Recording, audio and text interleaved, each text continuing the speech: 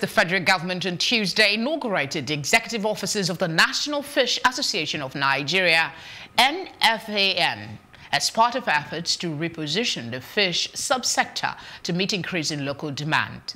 Edet Akpan, Permanent Secretary, Federal Ministry of Industry, Trade and Investment, inaugurated the offices in Abuja on Tuesday. He said the inauguration was part of the federal government's effort to encourage farmers and other stakeholders in its diversification program. The Permanent Secretary said the coming together of all stakeholders in the fish value chain would enable them work in synergy with a common interest to boost production.